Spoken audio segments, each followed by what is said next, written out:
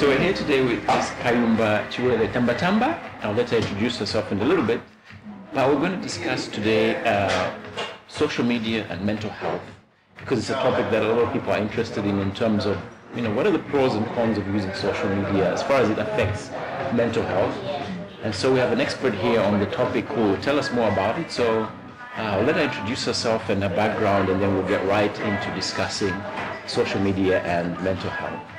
So thank you very much for your time and availability to talk to me today, and I'm sure this will be helpful to a lot of people that will be listening. So I'll let you introduce yourself, Adele. Okay, thank you for having me. Absolutely delighted. So as I said, my name's Kayumba Chiwele Tambatamba, and I'm a clinical neuropsychologist by profession. I wear many hats. I'm a lecturer of psychology. I'm also a practicing psychology, and I'm currently serving as treasurer in the executive committee of the Psychology Association of Zambia. Yeah. Okay, great. So we are with the right person then. Who can tell us a lot more about this. So it's through the Psychology Association of Zambia that I actually managed to get a hold of you. Yes. So maybe I should give credit to Paz. Yes. And let you tell us a little bit about that before we get into the topic. Yeah? Yeah. Well, basically, the Psychology Association is there to govern the field of psychology in Zambia. So we want people to know, firstly, what currently at the final stages of finalizing the issue of licensation of psychologists in Zambia to practice. Yeah. Okay. So we need to standardize the process, and we need to know at what stage can someone practice or get their license and so forth. Even private practices, organizations, how can they get a license, and the do's and don'ts. Yeah. Great. Well, apart from that, also we are academicians, so we share information, do conferences, ABCD. Like you're doing today. Well, that's great to know. I think it's an area that definitely needs regulation in a country like ours, and it's a growing field. Yeah. So that's very good. So let's get right into the topic for today. Social media and mental health. Yeah. Tell us about that. Okay. It's a growing topic currently, obviously, because social media is a part of our lives. We can't deny that. Everybody, basically is on social media. Yeah. But then obviously there are detrimental effects if it's used in an unhealthy way. So there's a very strong relationship between your use of social media, how healthy it is, and your mental health. Okay. Yeah. So tell us about that. I mean, let's start with the benefits, maybe. Yeah. What would be the benefits of social media from a mental health perspective? From a mental health perspective, well, obviously there are pros and cons. Okay, there are benefits, and then also there are the negative effects. With the benefits, I would say you are able to communicate easier with your loved ones. You can keep up with them, but also on a personal level, mentally, there's times where you post something on social media, and those comments you get, those likes you get, the reassurance you get, obviously it helps to boost your confidence and your self-esteem, and just makes you feel more social. Okay. Yeah. Even if in person that may not be the case. So social media does boost a lot of people's confidence in socializing with others, because obviously there's no face to it. Sure. Yeah. Well, I guess that's, for me personally, I experienced that because I lost contact with a lot of my friends from secondary school at some point, over 10 years. Yeah. And when I got on Facebook, I resisted for a long time getting on Facebook. But when I got there, I connected with nearly my whole class in a matter of days. Yeah. So I can see the benefit in terms of connectivity and being connected and so on. But so let's look at the downside of it now. Yeah. What the likes and things like that you mentioned.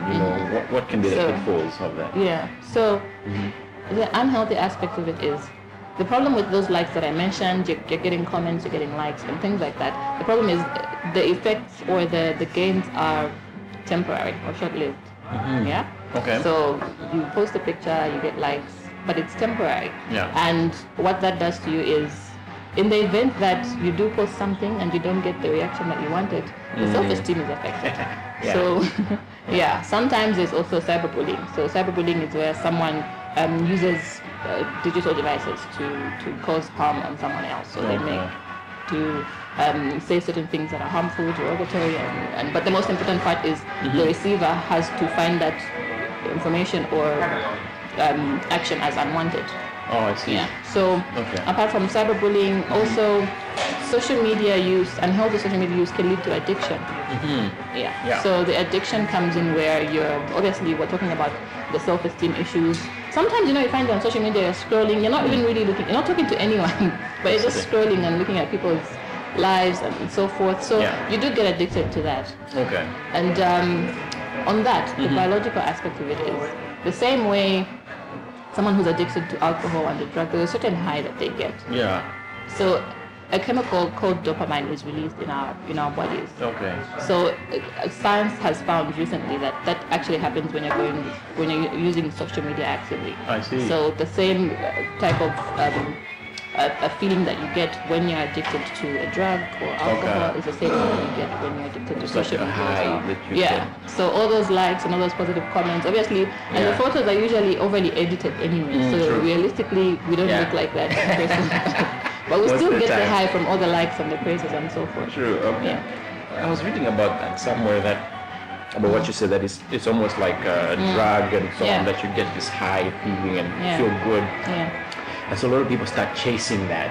Exactly. Like you're saying, and so there's an urge to post things to get those likes. Yeah, and that's how dopamine works. So it's a feel-good chemical. So you keep on wanting more and more and more. Yeah. So same thing with social media. And then when it doesn't happen, now it goes downhill. And that's where now we'll find the mental disorders that we're going to discuss, such as depression and anxiety disorders. Oh, I see. Okay. Well, that's very interesting. So, I mean, before we get into those, or maybe we'll get into them as we discuss those. There's the issue of time, right? Yeah. Because obviously, like you're saying, sometimes we are just scrolling. And by the way, I read an interesting ad at the restaurant. It said we have no Wi-Fi. Pretend you are in the 90s and talk to each other. I feel like that should be everywhere. Yeah, and there was one restaurant actually. They would reward you as a table for not being on your phones. So you put your phones in a basket, and the table, if you stay away from your phone the whole meal, they'll give you something extra or something. Yeah. As a way of encouraging that. But you won't believe how hard it is to just stay away from your phone. I know, it's I've tried that with friends, and one will eventually say, you know what, I lose. Take it. I can't do it anymore. I can't do it anymore. I have seen that. It is addictive. It is addictive. Yeah. So I mean, that brings me to the question, how much social media is enough when it comes to how much time you spend? Because like you're saying, sometimes we are just forever scrolling through. Yeah. So is there a guideline, or it's individual based? What is the... I would mostly say it's individual based, because obviously based on your personalities and your lifestyle, it will differ. Okay. But some recent studies by social scientists have maybe suggested a max of 30 minutes a day. So which obviously you can spread out into maybe 10 minutes, go on social media, check my posts and things like that, and then go back to doing what it is I was doing. Again, after a while, maybe after a couple of hours, 10 minutes, I'm able to socialize, interact, and things like that. So a max of 30 minutes a day is what we would call healthy. Okay. Yeah. Well, that sounds reasonable. Because I guess we do spend more time just because we don't monitor. But actually, I don't know the name of the app, but I think there's apps which can actually monitor how much time or restrict how much time you spend I have on social media and alert you. Those. Oh, are they effective? Do they work? They are. It depends on your discipline as well, because if an app tells you and you choose to ignore it, you can still but go if ahead you're disciplined, you can listen to the app and just say, okay, I've had enough social media. But on the issue of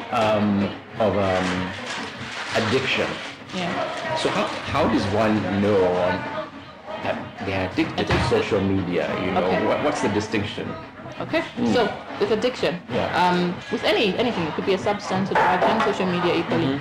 You can tell you're addicted when you see that your personal life, your daily function is affected, your productivity is affected. Okay. So if you're indulging into something to an extent where you find that it's affecting your ability to function, then you know there's something wrong. Okay. So with the issue of social media, like I said, you find you're getting to work late every day and you realize it's actually because I was on Facebook. So you're failing to concentrate because you're addicted. You're always, you need that dose of just seeing what's happening online. And there's also the fear of missing out, which is very common. So you just want to know, what if something is happening on social media and I'm behind? So you find you keep on going back and back. So you can tell by if you feel it's affecting your functioning daily and productivity with work, concentration, and things like that, then you know there's something wrong and you need to get help. Well, that helps a lot. And the fear of missing out is a big thing. It actually become a recognized abbreviation. FOMO. Oh, okay. That's a big deal. I think those are very important pointers because, like you're saying, if it distracts you from normal day-to-day functional living, then you know you're addicted. And for me, one sign is, when you're out with people and you're forever on your phone. So even with kids, you're missing out on your kids, on interacting with real people in real life because you're always checking what's happening on your phone and things like that. So I think those are good signs to look at in terms of managing one's use of social media. So let's go into the specific issue now of depression. Oh, by the way, before we get into that, so are there differences in how men and women or different age groups use social media from your experience? Well, there are different researches being conducted globally, obviously, but overall you find that about 88% of people aged between 18 and 29 are socially active on social media. So 89%? 88%. Oh, 88. Okay, that's a lot. So the bigger age group is basically youth, adolescents and young adults. I see. Those are the ones who are using social media the most as compared to other age groups. Oh, I see. Okay. And they're the ones obviously who are at higher risk of suffering from the detrimental effects to do with mental health. Because I guess those are also the very ages where people are likely to be very influenced by what goes on. Exactly. On social Especially media the adolescents, they are at an even higher risk than the young adults because for them their risk perception is very low. They can't perceive to say this environment I'm entering is, there's risky behavior in there. So there could be perpetrators, there are people who are there to learn. There are kidnappings these days. Anything can happen on social media. And I think most social media networks require a minimum age of, is it 16?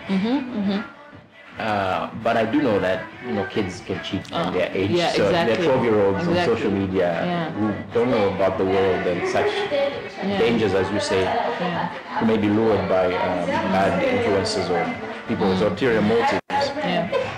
But even for the 16-year-olds, it's still a very young age where influences can be very big on you. So for parents and people like that especially, how does one manage that?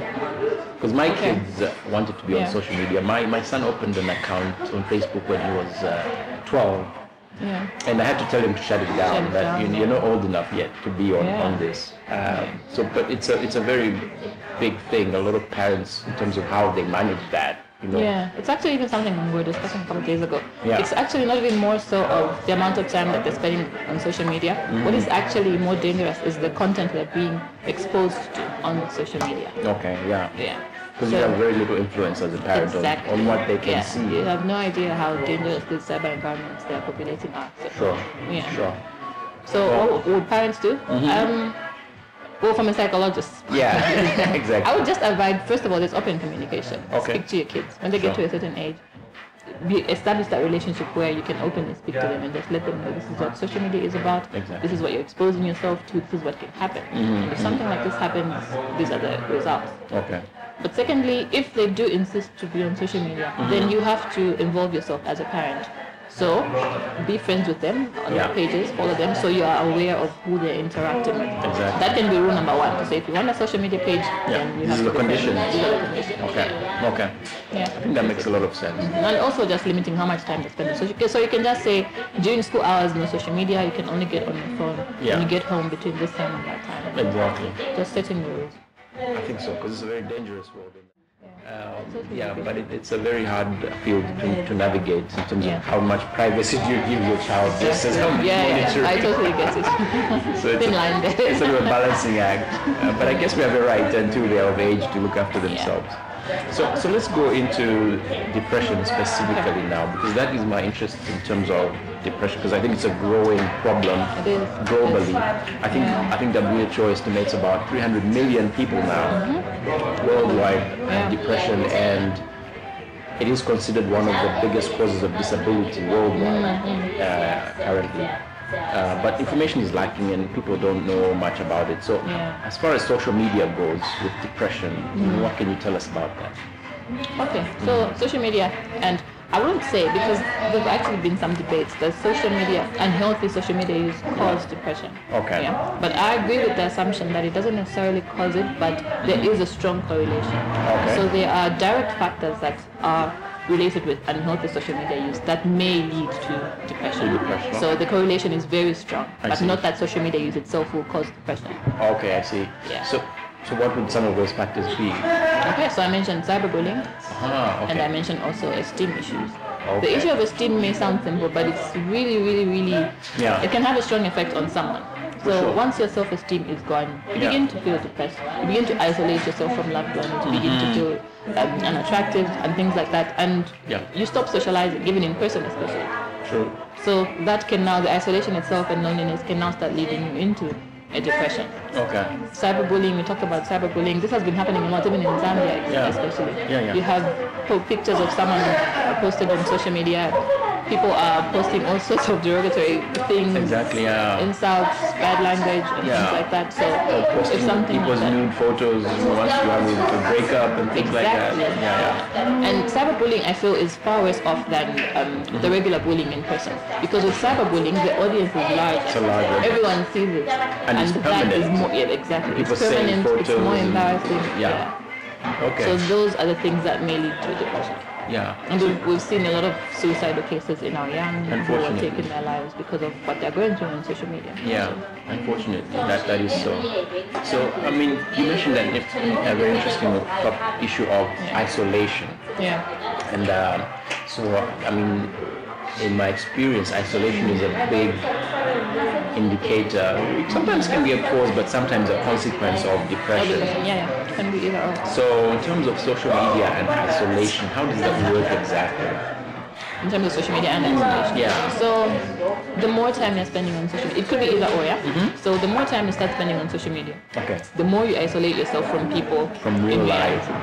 So you're always on your phone, probably because of the high you're getting. You're getting likes, you're getting comments, you're relating with certain people, laughing jokes, sharing jokes and things like that. So you find it's easier to socialize online than in person. But as a result also of depression, when you're depressed, obviously you're gonna now isolate yourself from people.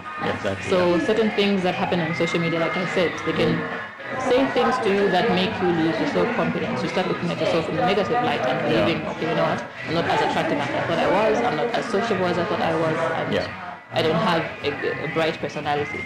So now in person you also start isolating yourself, because on social media they've already made you feel like this is the kind of person. It's a reflection of who you are. So in person you tend to isolate yourself as well. Well, I think it's a very big problem, and like you're saying, that it takes us away from real life interaction, and we are always, online. That becomes our world. So you're isolating yourself from real. But I guess there's an escapist kind of angle to it as well, right? I mean, if somebody's going through a rough time in real life, is it common that they'll go to social media as a way of hiding away? Of course. Now, especially in adolescents, there's a danger with that. You find an adolescent is feeling excluded in real life, or they're feeling certain pressures, and they tend to isolate themselves.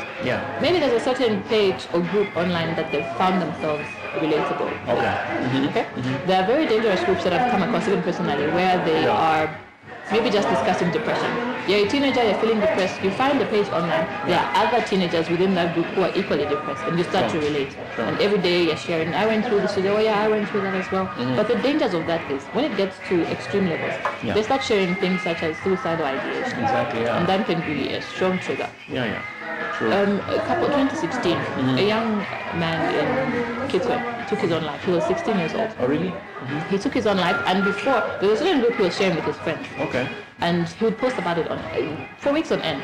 They would joke about Satanism and things like that, but then he started posting about, I'm going to kill myself. About 3 days before he killed himself, he posted a picture of himself with a noose around his neck. And his friends were urging him on, we dare you, do it. And 3 days later, he did hang himself. But he was actually proud as he was talking about it. That I'm going to do this. I'm going to do it. And very proud that his friends were urging. Yes, So it seemed like a good idea. Exactly. Which brings me back to the point I mentioned earlier. It's what's more scary is the content and the pages they're exposing themselves to, the information, their environment. Yeah. Because if you're feeling like you can relate to these people, whatever they say will count, and you feel like, exactly. This is who I am. But I would have thought a group like that would be dissuasive rather than persuasive in terms of encouraging people to take their own life. Yeah, there are billions of pages on Facebook, and some of them are quite helpful. There are a lot of depression support groups where people will say, okay, no, I do this, and then the others are obviously more on the negative. So that would qualify as a form of cyberbullying in a sense, would it not? Encouraging somebody to kill themselves because you're making them feel worthless, and that their life is not worthwhile, and so on. And which is why the perception of risk needs to be increased in adolescents and young users, just to understand, to say, even just a simple text can mess with someone's mind and make them do drastic things. True. Well, I did see a very disturbing case of one group that actually had a suicide challenge. Wow. Where they were saying, within the next so many days, let's see how many people in here can kill themselves. Oh, wow. And not related to that group, but there was a case of a lady who broadcast her suicide live on Facebook. So I think those are the kinds of things that you mean in terms of content and what people are encouraged to do and not to do. Yeah. Now imagine a young mind who doesn't even have a strong will to know right from wrong. Yeah. They see such things and they say, I want to try as well. And parents and guardians usually don't know what's going on. Exactly. But on the backside, I guess there's some benefit in terms of one can find a group that is actually supportive. In terms of the content, if I'm depressed, maybe I'll find an encouraging group that will help me get over it or cope with it.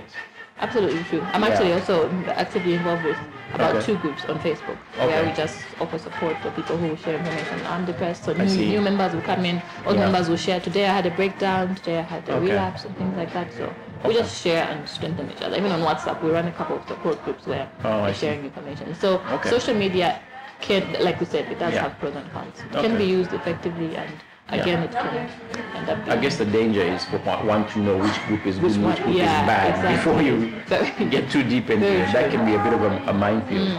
But I'm happy you have those groups, so I would love to join those groups at some point and see what kind of environment that is.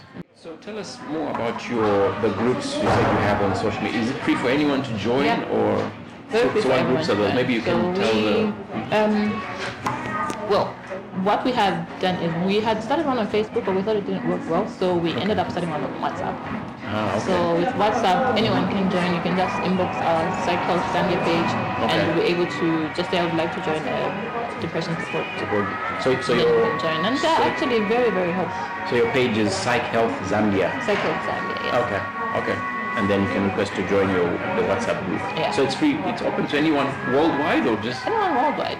Yeah. Enjoy. Well, right now we only have people from Zambia, but anyone worldwide is welcome to join. Okay, that's very helpful.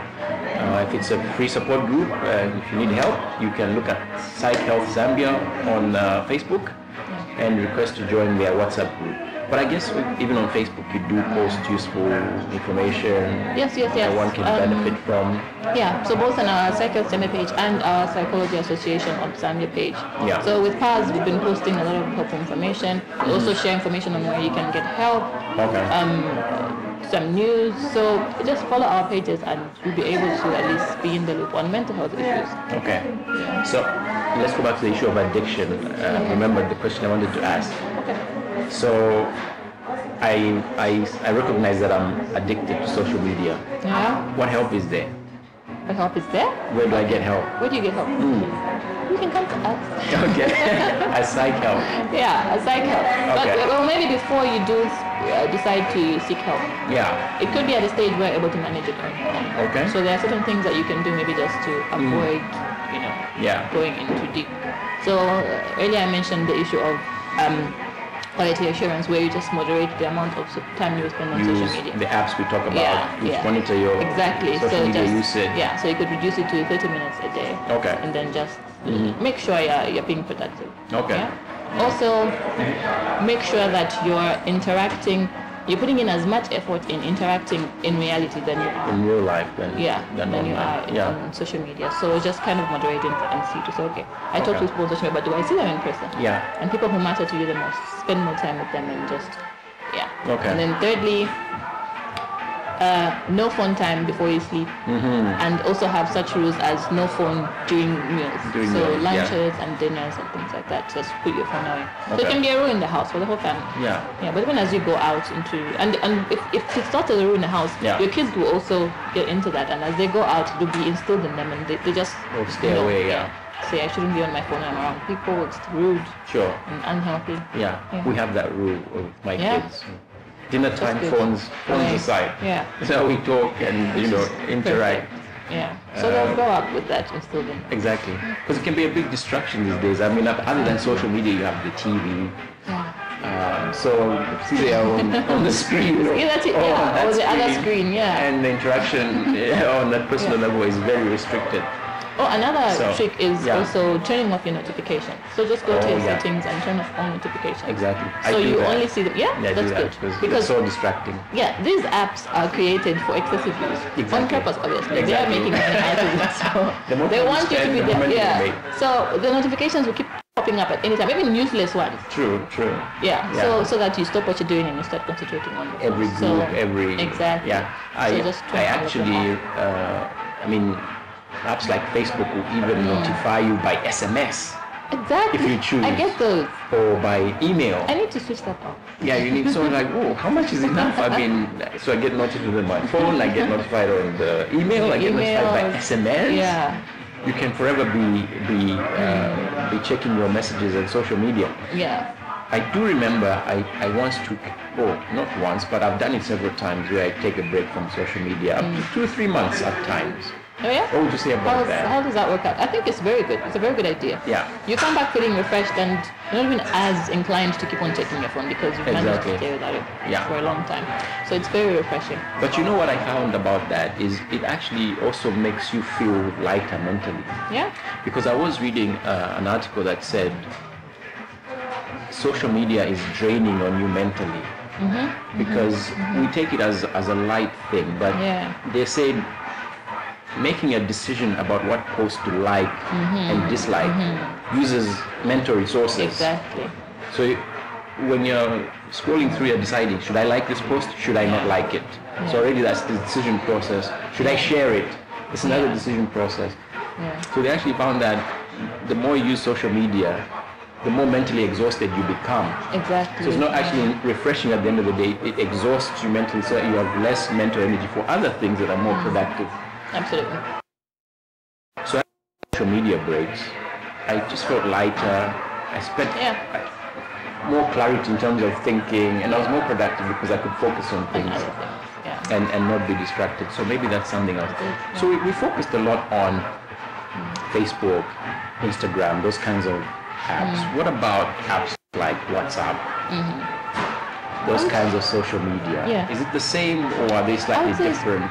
I would say it's pretty much the same these days, especially since WhatsApp also has statuses.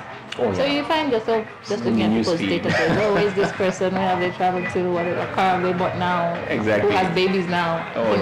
You can still see the same information. Yeah. I guess so. So it's pretty much the same. Yeah. But what I like about WhatsApp is that's where most of these groups can actually be more intimate. So with WhatsApp groups, you're able to actually chat. For instance, the therapy group I talked about. Yeah. So a lot of people have come on board, and it's quite helpful. Okay. Yeah. How to cope? Someone will share, that happened to me. So how I coped was by doing ABCD. Yeah. So it's just the way support groups work in person. Doing WhatsApp support groups do help. I guess so. So also it's a matter of choosing what groups to belong to and what not to. Exactly. I do remember 5 months ago I had to send apologies to several groups and just say I'm removing myself from the group because I don't think I'm contributing much and I'm not gaining much from it. Because also I found it's a distraction in terms of getting notifications. And a lot of groups will be set up for a certain purpose but end up just sharing jokes all day and flooding your phone with media that you have to keep deleting. And then you end up missing the important messages somewhere in between because you're just going to ignore everything and say they're just joking. So all those I had to kind of take myself out and just remain with a very crucial few groups. So I guess those are kinds of social media hygiene We'll talk about, how to manage your social media and make sure your time is spent well. Okay. So one last issue on on social media. So I saw a story on social media on Facebook about a month ago of a poet that committed suicide. And I was curious, so I went to his Facebook profile and I actually found that for a long time, over a year or so, he had been posting very dark kind of posts. Down, very dark images of death. Even his poetry was very dark about, dying and things like that. So in my mind, I was thinking, well, he is somebody who obviously posted things that pointed to the fact that they were going through things. Why did we catch it? Exactly. So I guess that's my question is, if I see somebody going through such a thing on social media, what should I do? Reach out to them. Because all these are warning signs. Yeah. When someone obviously unusually doesn't even post certain things or talk in a certain way, and then you see a shift in their type of posts and the way they're engaging with people, sure. All those are warning signs and cries for help. But it's not easy. First of all, to admit it to yourself that you're depressed is not an easy thing, because usually people are thinking, okay, no, this is me, no, not me, it can't happen to me, and then you realize it's actually happening. So for you to even open up to someone else is harder.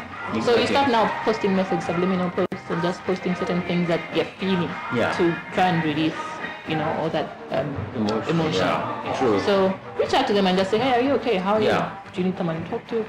Yeah. I guess a lot of people don't know how to handle that. No, I absolutely get it. In terms of, how do you help somebody? How do you approach them? What do you say to them? Sometimes it may be someone you're not close to or you can't engage to like that, so it's difficult for you. So it'll be strange, and why are you coming to us? Exactly, So sometimes if you know someone who they are closer to, it's easier to just say, okay, look, listen, I'm a bit worried.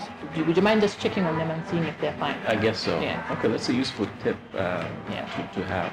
I had a scary experience recently. I wrote an article about depression, and somebody saw it on my Instagram, and it was about almost midnight. I was about to go to bed, and they texted me.